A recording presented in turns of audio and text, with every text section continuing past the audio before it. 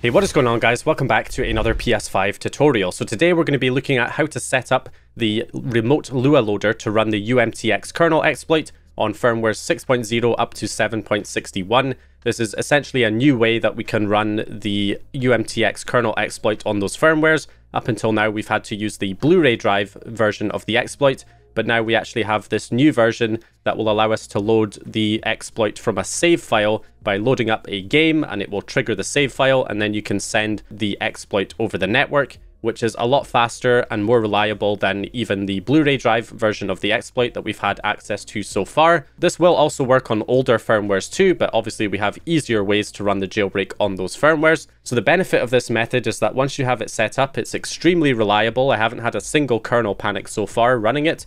And secondly, it's also extremely fast. Once you have it set up, you can get up and running with, the elf loader and get the debug settings enabled super fast. Only takes a few seconds once you have it set up. And it's also a little bit more powerful than the Blu-ray drive exploit right now, because it can run John Tornblum's elf loader, which can allow us to run other payloads like the shell server FTP, so we can remote access the file system. And we can also enable the web server payload to access John Tornblum's Homebrew Launcher to load some homebrew. So a lot of stuff that you can do with this already. Now the downside is, in order to get this set up, you do need to get your hands on one of these specific games. So these are Japanese weeb games that are only available in Japan, unfortunately. So you need to get your hands on a copy of one of these games. In my case, I was able to get a copy of Hamadashi Creative, which can be used to load the exploit. So any one of these games will do. And the other problem is getting the modified save file on your PS5 that can be used to load this exploit. So in order to do that, the universal way is to restore a backup file that has all of the modified save files on it, and you can just restore that backup onto your PS5 and you'll have access to those save files. That would be the way to do it. So Master S9 has a backup here, which includes the save files for all of the games apart from Hamadashi Creative. It has the Hamadashi Creative demo and all of the other ones, but not Hamadashi Creative itself. I've also made my own backup file that has all of the games apart from Hamadashi Creative demo. So if you have Hamadashi Creative, you'll want to restore my backup, and if you have Hamadashi Creative demo, you can restore his backup, and if you have any of the other games, you can restore either one. It doesn't really matter. So that is the situation there. Now, restoring somebody else's backup onto your PS5 will reset your console, so you're going to want to back up your own files first. Now, there are other ways that you can also get the save files on without restoring a backup. There's a few other methods, but those require your PS5 to have connected to a PSN account at some point in the past, so that it is activated with an account ID.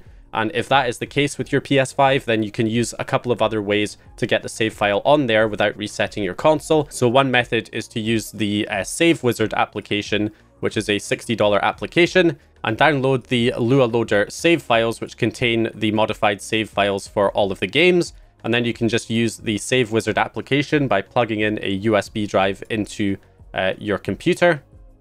And then you can essentially use this by heading over to the Resign section and clicking on Import, selecting the Lua Loader here and clicking Open, and then selecting your title ID for your game. So Hamadashi Creative is 27389. And then I can just select the save file and import it and apply to my profile. And then Save Wizard will reassign the save file to my account ID. And once that's done, I can just plug that USB drive into my PS5 and use the option on the PS5 to copy the save file from the USB to the internal storage. And that will get my save file on my PS5 without having to restore a backup. The other way to do it is that if you have a jailbroken PS4, you can use the Apollo Save tool to do the same thing, to reassign the save files and then copy them with a USB to your PS5. So that is the other option, but that will only work if your PS5 has been activated with a PSN account in the past. If not, you'll have to restore the backup file. So if you're going to restore the backup file, you're going to want to back up your own console first, so you don't lose all of your save data, for instance. So what you're going to do is plug in a USB drive that has enough storage space on there into the back of your PS5, and then head to the settings and head down to System, go to System Software and Backup and Restore, and make sure you back up your PS5. Just click Yes, and then just select what you want to back up. I would recommend obviously backing up save data. You can also back up screenshots and video clips.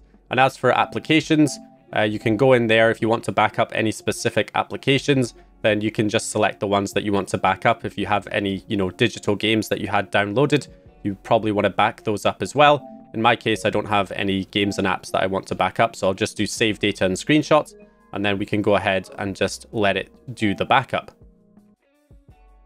Okay, so backup is now complete. We'll restart our PS5. And on the computer, we can see we have our backup file created here. So we can just go ahead and back this up somewhere on our computer, 7.61 backup, and copy this out onto our computer and keep it safe somewhere on your computer so that you can always restore it to get your save files back if you ever need to, or any of your digital games that you had. So with that, we can delete the backup from the USB drive now, and then restore the backup that has the Lua exploit on it. So in my case, I'm going to use my own Lua save backup here. So I'm just going to copy the PS5 folder to the root of my USB drive. Make sure your USB drive, of course, is formatted in exFAT. Okay, and once again, we can eject our USB and plug it in to our PS5 once more. Then we're just going to restore that backup again by heading back to our settings, system software, backup and restore. And this time we're going to restore our PS5. And we're going to select the backup and click restore. And are you sure? Yes, we're going to restore. Okay, so after restoring the backup, if we head over to settings, go to our storage settings, console, save data, PS4 games, and you'll see that all of the modified save files are on here. So you can see we've got all of the games. So this one, Raspberry Cube, and then this one should be Hamadashi Creative. So there we go, we've got them all on there. So the next step, of course, is going to be to put in our game. Okay, game is ready to play, so let's give it a try here and see if it loads our Lua Loader. And yep, there we go. As you can see, remote Lua Loader is now listening on port 9026. Now, discrepancy here. You can see I'm on 4.03. I decided to restore the backup on my 4.03 system because I have a bunch of stuff on my 7.61 system and it would take too long to back it all up. So let me switch over to my 7.61 system here and run it on that instead. Okay, so switched over to my 7.61 console here. First of all, we want to note down our console's IP address on the network.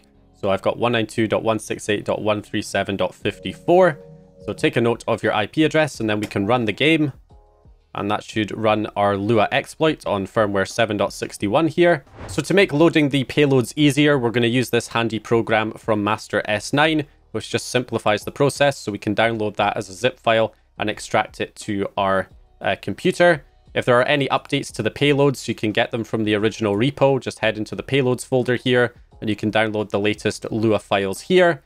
And then all you have to do is put them on the program inside the PS5 folder and then payloads 05 folder.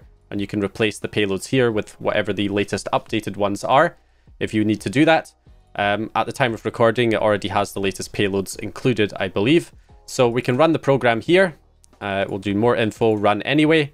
You do need to have Python installed. If you go to Tools, Python, it will take you to the website here. Make sure you download and install Python so that it can work. And we're going to select PS5, of course, here, Lua New, and CMD True. Then we're just going to enter our PS5's IP address here, which was 137.54. And we should be all good. So the first thing we're going to do is run the umtx exploit here. So we're going to click that. And that will actually run the jailbreak on the console. And look how fast this is, honestly. This is ridiculous. Done. It's finished. It's successfully jailbroke the console, or ran the kernel exploit.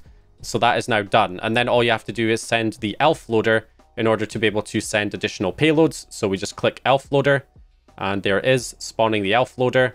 And if we switch back over to our PS5, you'll see that after a few seconds, it is now running the elf loader, serving elf loader on the IP address on port 9021, which means we can now send additional payloads. With that loaded, we can actually just exit out of the game now because we have the elf loader running in the background. So we can just close out of the game. We can eject the disk. We don't need that anymore. If we go into settings, you can see we've got the debug settings working. So we've got debug settings enabled, and we can also send payloads like the FTP payload over to our console. If I switch back over here and run netcat GUI, I can take the FTP payload and throw this in. You can download payloads to execute here from John Tornblum's PS5 payload dev repo. There's a bunch of different payloads you can run here, the shell server, klog server, as well as the FTP server here. So we can go ahead and download the FTP payload here, which I already have right here. So I've gone ahead and copied it into netcat GUI, and we can send the payload to the console on port 9021 with the PS5's IP. So all I'm going to do is send that payload, and if I switch over here, you can see it's executing on the console, and that will allow us to get remote access to the file system with FTP. So we can open up an FTP client like FileZilla here, enter the IP of the PS5 in the host box, port number is 2121, and then we can simply quick connect to access the file system. And there we go, we have root access to the file system on 7.61 here. So from there, I can go into the data folder. I'll create a Homebrew folder in here, Homebrew, and then I will add any Homebrew applications in here from John Tornblum's web server repo here. We can download the Homebrew Loader package file and any applications we want to try and run on the console. So for example, let's maybe we can try RetroArch, and we'll also try Devolution X, which is for basically running Diablo on our PS5. So we'll give that a try, a couple of homebrew games. So we've got Devolution X and RetroArch, just a couple of like homebrew applications to test here, some homebrew games. So we'll go ahead and create a folder and extract the contents here of this homebrew application into that folder. So I'll create a RetroArch folder here on the desktop and extract the contents in here. So I'll go ahead and copy those through FTP to get those on the system.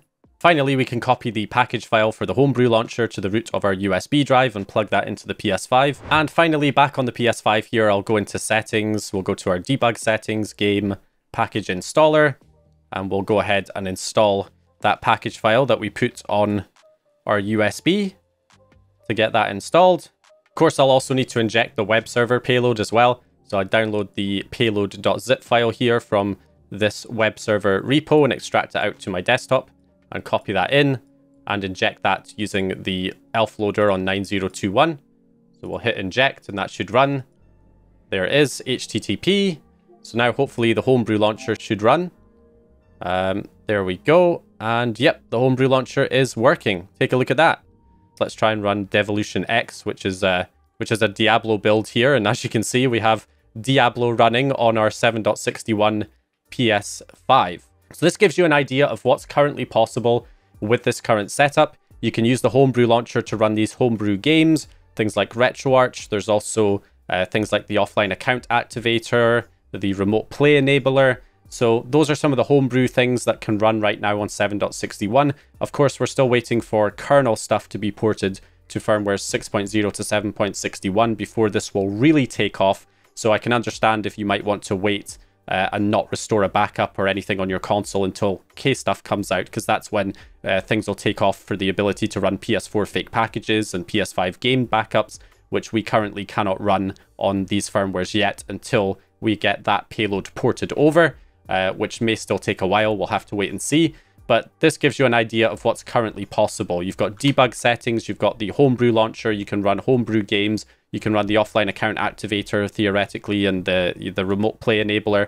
There's also the self-decryptor that you can run, which can allow you to decrypt your game executables, although there are some problems with that on 7.61 at the moment, so still looking into that.